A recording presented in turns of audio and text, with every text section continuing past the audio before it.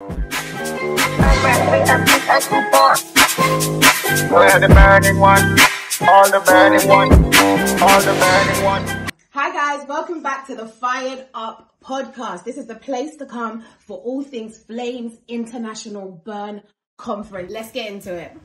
Faith on Fire. If you didn't know, Flames is unlike any other conference out there. We have over 3 days this year. So that means we've got way more time with each other, fellowshipping with each other and in the presence of God and everything that God wants to do through and at Flames. One of the major things that sets Flames apart is our teaching. Yes. Would you agree? First of all, did you always have the teaching sessions from the beginning? Yes, we did actually. Yeah, we did. Amazing. Yeah, that's not something that's always done. So where did that come from? And did you guys, when the apostle said, I want to, you know him and his Greek and his Hebrews, when he said, I want to teach, did you say, I don't know? Yes. I love the honesty. We need it.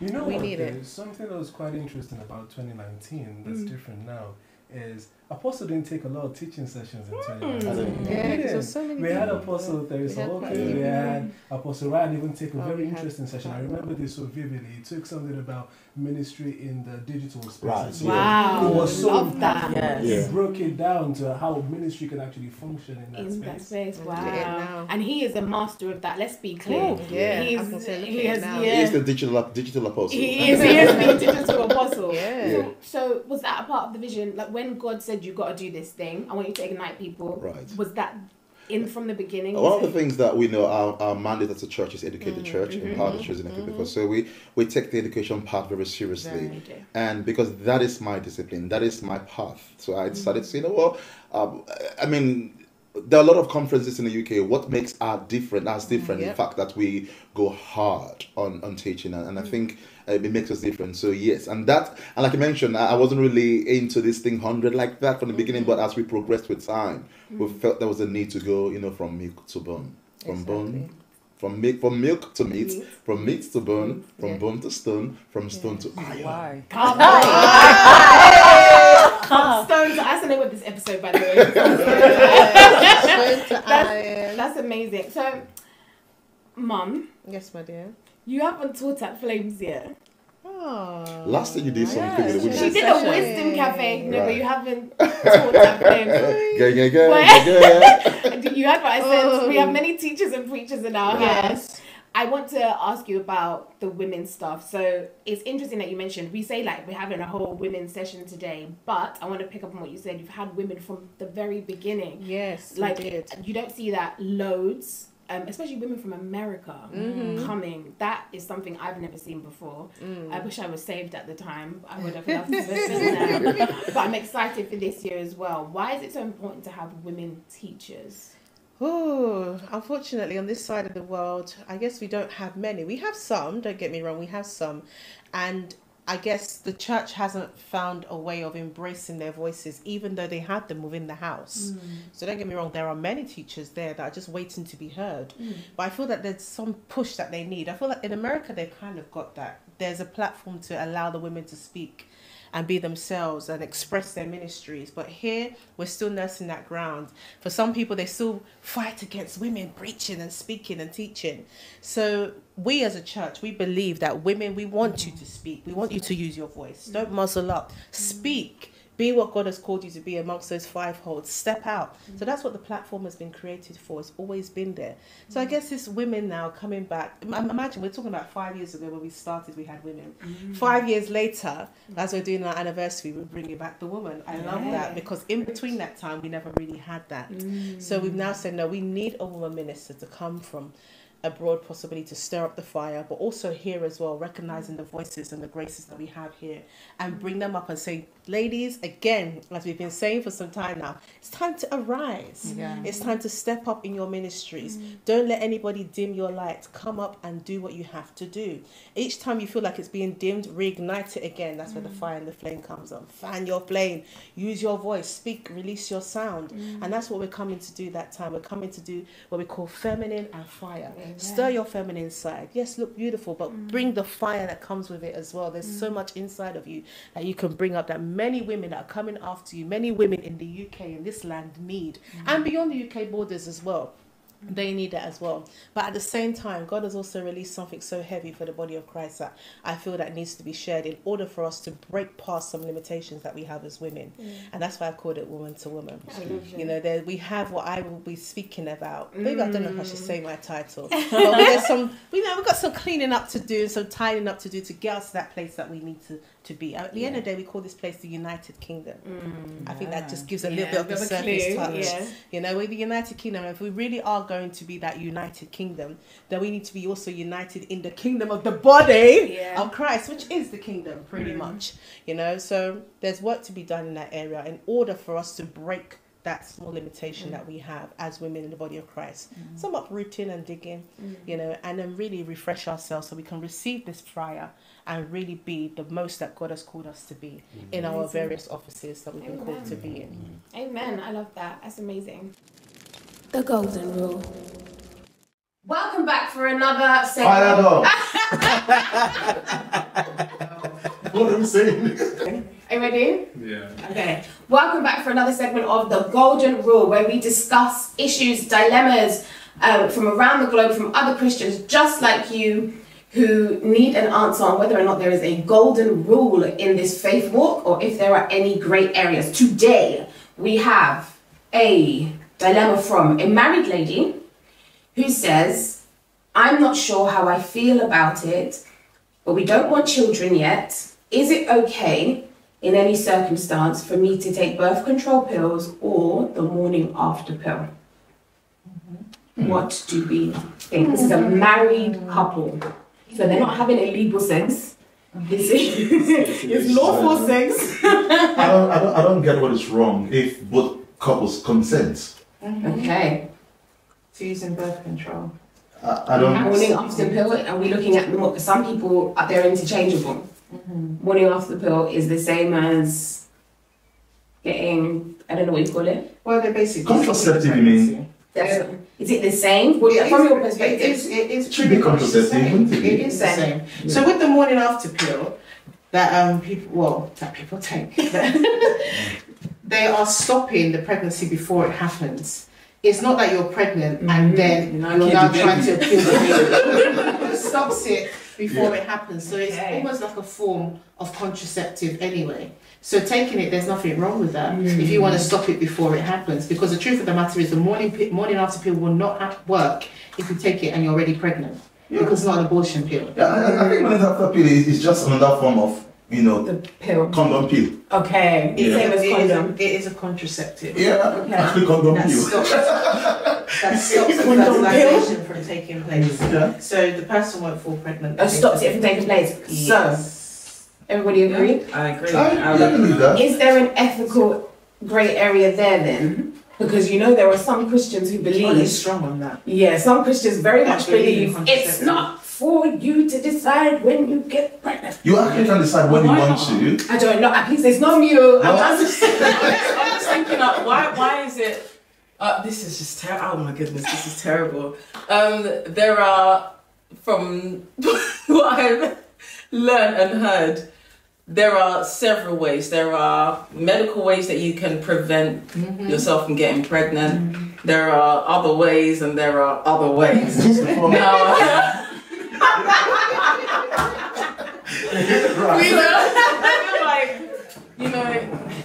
as long, I think even for a woman as well, you can determine when you are ovulating or something, so you can decide not to do anything during that period so you don't get pregnant. I don't think God is going to say, no, I'm going to change do it. the date. Why not do it? And we're still coming. Or, yeah, do you know what I mean? So, well, it seems like you do have that freedom, and as the expert has said, it doesn't kill, if you like, the pregnancy. It prevents it from even happening. So that's entirely different.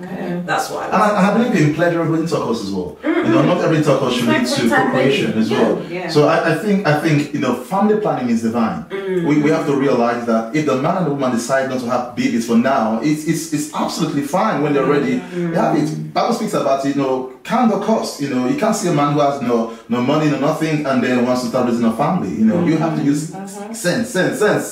sense in this thing. I think some people feel that they're stopping the plan of God. Yeah. Because God has given you these gifts and you're now trying to stop that from happening. So they don't believe that you should use contraception. And I think this is where the angle that they're coming from, that don't use it at all. That why would you stop what God is giving to you naturally? Allow it to just happen. And that's why you find people born in, 12 kids, 9 kids. Can you really stop the plan of God? I heard a really ridiculous story that somebody was born with abortion pill in the hand. As a Nigerian, that's victory. They're not open the hand. For 9 months they didn't disintegrate, so they could have shot that in. That's not true. Well, if you're taking the morning after pill, you've not even received the gift of God yet, so you're still sick. That's because you're taking it to stop it now. Yeah, but you've not received it, so you're not rejecting it. But I hear that though. Well, if it's God's plan, it will happen anyway. So even if you take it off the pill, That is why some people have actually fallen pregnant, even with the contraception, But again, and even with the morning after pill. with the nature of God, God is not a dictator. God wants participation. It's not a God that enforces his will and says, you must get pregnant. I've done already. We need to see God as not one monster in heaven that says this must happen. No, he allows us to participate in that Trinitarian fellowship. I don't want a child now. I want to enjoy my spouse for such and such a time. He understands that. I think I call it hyper-conservative orthodox narrative that makes it look like, well, God is so stern, I'm going to give you a baby now. No, we need to come into that space that where God wants us to participate with what he's doing. If I don't want a child now with my partner, we say, no, let's make family planning, okay? In such and such a time we're going to have it. And God understands. God is the one who gives babies. God, trust me. Sometimes you might be doing skin to skin and not pulling out and doing raw, and the baby will not come. Stop scratching your head. The baby will not come. And that's the truth. So God will do what God will do. Can we also liken it to a couple who, like for example, look at Hannah. She really wanted a baby now, like it has to be now. But God said no. God literally shut the womb. But if it was nowadays and she had gone to do IVF, she had gone to do this and gone to do that, is that in the will of God? Because to us it's natural. So I think that's another way to look at it. And I think, like we rightly said, when God says this, yes, if you like, go and do whatever. Wear a chastity. Is it chastity belt? If you like, God will find a way to make it happen. That's the main conception. That's true. The Lord has done it finally. There you go. I like it. I love it. I always wondered that, like, coming from the world into faith, you hear. I don't know what it is. I don't know if it's Satan and his agenda or what. But for a non-believer, the things you hear about Christians are never moderate. It's always extreme all the time. That's the most prevalent narrative, the most extreme narrative. So coming into Christ, there were so many things I had to unlearn and like think twice about. Me too, I thought, oh, when I'm married, I cannot use contraception again. It was like maybe like 3-4 years deep when I realized, you know, by hearing wisdom, that's not exactly, do you know what I mean? Sorry, this is that's not Jesus. It's a bit crazy. Like, who wants to have like 12 children? I mean, maybe there are people out there that want it. But I mean, that was that was covenantal, but to lug around 4 pushchairs at once. In this day and age, there really are. The economy is crazy. I can't mention any names, but there's a very popular family on the gram that they born a child every year.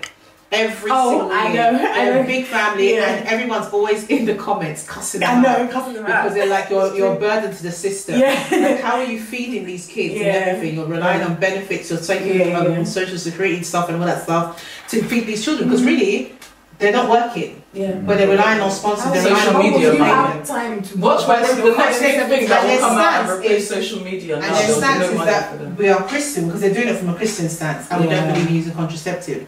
So I will allow my body to do naturally what God wants it to do, what it's designed to do. So every year, or every couple of every child, she's pregnant again and again. And even some of them she's lost along the way, but still keeps going. What? She's even had miscarriages and still is going. Still going. When social media goes down, you will hit that. Maybe still go, and this family is very well known. Till today, they take that. I think I don't want to say what I want to say on TV. Why? Because I think Christians need sense. Some things need spiritual discipline. Some things need common sense. It is common sense that tells you that this is enough. At the end of the day, you're going to end up having a doctor and a criminal. Yes, for the sake of probably a lot of children, you either end up having an accountant and a thief and a prostitute. Because how do you manage 15 kids? It's true. Or more? It doesn't make sense. It doesn't make sense. There's only 2 of you in the house. And I feel like, sorry to add to that, it's like a lot of us do a lot of thinking for God, and it's weird to me. But even related to the Bible, like Abraham and Sarah knew they would have a child. God had already, you know, that was signed, sealed, delivered. They now went to go and find Haggai. Why? Because they decided that they wanted to start thinking for God. Now we have generations of warfare simply because of that intervention, or again, thinking for God. So someone even shared with me actually a couple of months ago and told me with themselves that their friend has said to them that they're looking forward to get married so that they can just literally fulfill their purpose, which they believe is just to have children. They're going to stop working. They're going to stop working, and all they want to do is just born. How many and that's what they've been called to do. I haven't had anybody. Yeah, no, that's why. That's what entire. Purpose will change that one. And again, they're Christian, but they're strong on that stance. That is what I know I'm called to do. I'm not meant to work. I'm not meant to do what I'm doing. So I'm just waiting for God to send my spouse. Once I have that, I hear that though on a spiritual level. You don't want to work. That's why it is. You don't want to. Why is this irritating? It's irritating. That's irritating. This all madness. It doesn't make sense. It's actually and they put that, said that that's what the Bible has designed us for. Where? Adamic covenants. Which Bible is that? Quite strong on that. Some people are probably. That's cherry picking. Yeah, that's absolutely cherry picking. As in, I don't understand. You didn't read the Bible front cover to cover. That's why they missed some bit. Wait, it just doesn't make sense. Thing they think is biblical. Yes, so they believe that the woman is not meant to work. Oh. So when they get married, the husband will be the provider. I don't need to go and work. I just need to give children. Where does it say? Do you realize that we are living in a dispensation that is not Jewish? We are living in this dispensation. We are not in some 5000 BC. We are living in a day and age where things are changed. That what God wrote to the nation of Israel was for a people, for a nation. We are the ecclesia, we are the church. And trust me, in the day and age that we live today, with the evolving world we live today, you're telling me that you don't want to work, you just want to be popping like a rabbit, and your husband should be working. I don't get it. And then is it not the Proverbs 31 woman that is it that she gets up early to she in go the Old Testament? Even, in fact, one day I was reading Proverbs 31, I was thinking, so what was this woman's husband doing? Because it seems like all he did is rise up and put it up there. That's all he did was rise up and put it up there. That's your example. To the city gate and collect. It's because a woman who stood out. How about, what's her name? Is it Shira? I can't remember whose daughter she was. But she was a woman who laid foundations, who built a city or cities. Like, this is what the Bible says, but we know absolutely nothing else about this woman. So how can you say that my purpose is to pop babies? If some of us should be praying. You cannot say my purpose is to pop. Ladies, if God decides that He's going to close your womb because of that statement, no, don't do that. Purpose is not to limit yourself to that. You don't know what. Like, if you watch that movie Gremlins, so they pour water and they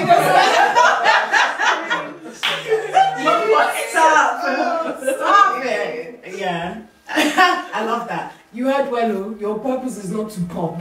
Okay. You're pretty cool. Oh my goodness. Okay, I love that one. I think there's some pretty strong stances and some pretty strong examples there. And I hope that sets some people free as well. If you've been bound up in you must not use contraception and that's kept you from getting married and it's kept you from wanting to have sex, you heard it here first. If you're married. If you're married, I was about to say, if you are married, your purpose is not to pop in the name of Jesus and in the church. That's also that, you know, let's get it straight. Sex is meant to be enjoyed, not just for procreation. God wants to enjoy sexual intercourse with your partner if you're married, of course. You know, because this whole narrative of just pop means that I'm just, you know, just a machine, you know, popping. I'm not enjoying the pleasure that comes with that. So we need to realize that God made sex enjoyable. And as a couple, you need to enjoy sex without thinking of having another man. I mean, these are good things, though. Babies are good. But you just can't be thinking of having, you know, babies, you know, enjoying your sexual relationship. And when God allows it, He allows it. Yeah, that's right. Kilo day. What's that? I was saying, you heard? Okay. But in one way, doesn't that also, as a woman, does that not make you feel like you're being objectified? Like, if your husband only wants to release himself on you, and then you just go, you can't carry a child for 9 months and go through all that madness. And then now from this ages of 1 to minimum nowadays is like 18, 17, that child is your responsibility. Who wants that? We're in a new age, like Apostle said, we're in an absolute new age. How do you have time to raise that many kids in this day and age? You have to work, otherwise you'll be broke pockets. I don't understand. Feeding 2 kids is difficult already. Just go from 3, 4, 5, 6, 7, 8, 9, 10. Oh, no, never mind. Okay, guys, thank you for joining us again. This has been The Golden Rule. This is the segment of the show where we help you refine yourself as pure gold by going through questions about your faith that could be grey areas. We'll be back in next week in our next episode for another The Golden Rule. Thank you. Flames Game! Hi guys, and welcome back to another segment of Flames Games. We're back with our amazing contestants, PTG, Minister Amanda, the reigning champion, the Apostle Oscar Gabardi, and the Dr. Emmanuel. Squeakum. Not squeakum. This time we are excited. This is another quick fire game. The name of this game is 3-second Bible trivia. Yeah, you have 3 seconds to answer these 3 questions each about the Bible. The reigning champion will be the one who gets the most answers right. You're not doing 5 or 10. Over 3 questions. You're also allowed to be in this game. It's 3 seconds. That's sufficiently difficult for anybody to get. That's alright then. Sufficiently difficult. That's true, but this is different difficulty. But Minister Amanda and worship songs then. What? Okay. PTG and worship songs. You and worship songs. You guys are PKs. No, we'll get it. Okay, now that we've all decided that the game is fine, let's get into it. Hadassah is going to ask them 3 questions each, and they're going to have 3 seconds. I'm going to hold my fingers up to you. You are our accountability partners. And we will time each person. Who would like to go up first? Not me. At all. I will volunteer. Yeah, we love it. We love it. I already know I'm out. Coming in. Anyway, let's see. Okay. Right.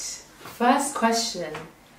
What was the original Hebrew name of the prophet Daniel? Because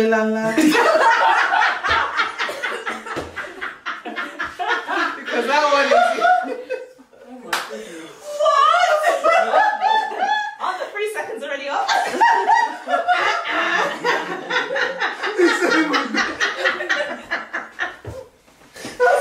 But that's not his original Hebrew name. That's the name that Nebuchadnezzar gave. Yeah, his original Hebrew name. That's true, actually. Why did it?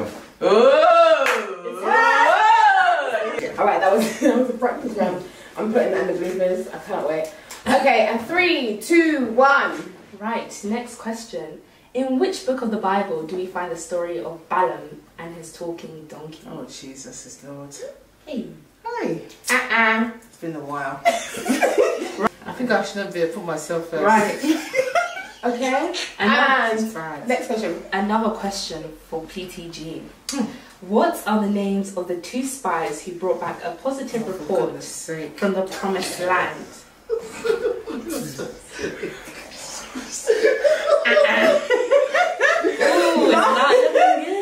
Last question. You still got a chance to collect a point. Nice. Okay. Last question. I can't remember.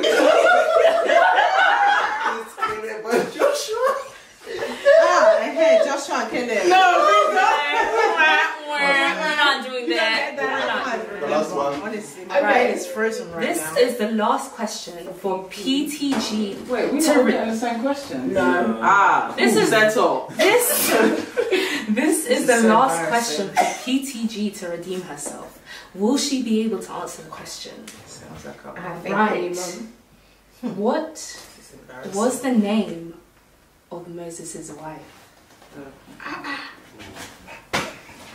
You can't put this to I your live life. in That was his wife's name, by the way. Zipporah. I never would have been able to guess that. Now we know he's paying attention in Bible study. Just Right? go release this video. Again. Oh, I love it. I did. It's Apostles' fault. He's not teaching me nothing. Wow. I hear that one. How do we pass this one? Isn't that good? Okay, we're recording. Okay, next up we have Apostle Oscar Gobardia. Now, if you know Apostle Oscar Gobardia, this is going to be very So easy for him. interesting. Give He him the knows hard the ones. What do you Bible. see? We're about Like to a watch a silver master hand. work. Watch and see. I'm gonna mess up. We're going. Okay, let's go. First question, Hadassah. Right, first question for Apostle. Who was the first king of Israel? Can you So- imagine? What did you do? Done. Ask him the question. No, see. Ask him the question. What was in Jamaica?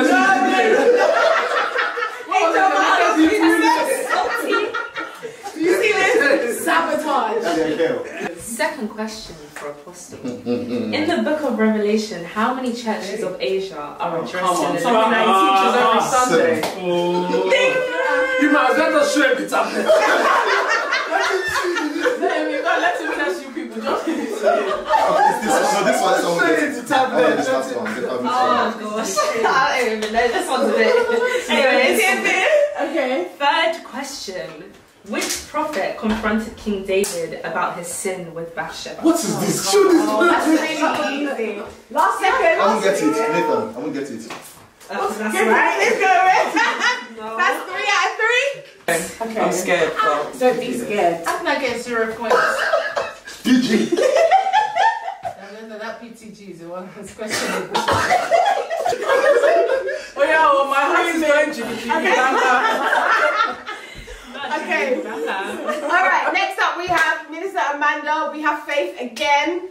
Hadassah. The faith Can we you have need the- is more than mustard seed faith. Can we have the first question, please? Right, let's get the questions rolling. First question for Minister Amanda. Jesus help me. What was the name of Abraham's second wife? Begins with a K. Oh, I forgot. No, hold on. I can't remember. 3 seconds. Ketera. I was right. At least you give me half a point. She said I had K. Okay, second question. Right. Who was the mother of Samuel, the prophet? Hannah. Yes! Ding! What do you mean? Why did I struggle? We're talking about her earlier, that's why I was crying. Fear is a naughty person. Right. Okay. Third and final question from Minister Amanda. Will she get it? What Old Testament prophet was taken up to heaven in a whirlwind? Elijah. Come on. Yep. What Moses?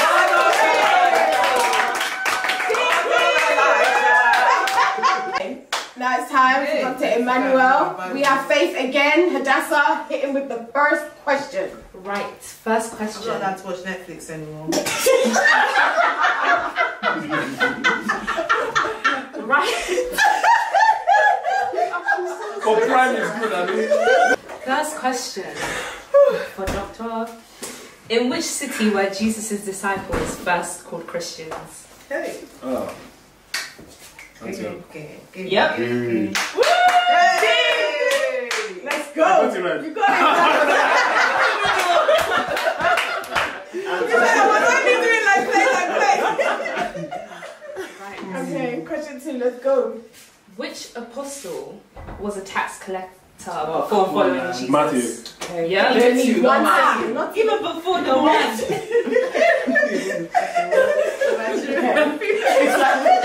Brother, I met you. Right. Okay, I have to edit that out. Third and final question. Let's go. What are the names of the twin sons of Isaac and Rebecca? Isaac and Rebecca. An insult. By It's okay, Dom. You got 2 out of 3. Isaac and Rebecca. Yeah. No, check your release out. His mind is breakfast.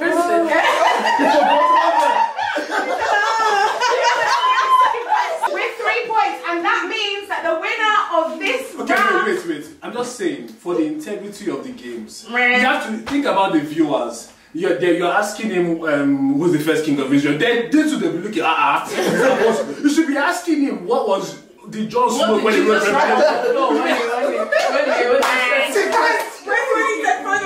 What did he write? You should be asking What did Jesus swear when he was riding on the side? Educate them. If that's what you're saying, then you can do a head-to-head round with Apostle. That's right. No, it's not about me. No, sir. It's not. 2 hours later. Who won the last session? Who won? What questions can you ask me? I know the question. Who won the last session? Who won? No. The first I'm game. asking you a question. Who unwrapped? 1 eternity later. Who won the first game? With that being said, Thank you. the winner of episode 2 of the Flames Games, Apostle Thank you for joining us for Fired Up. We'll see you next Wednesday at 7 for the next episode. We're the burning one, all the burning one, all the burning one.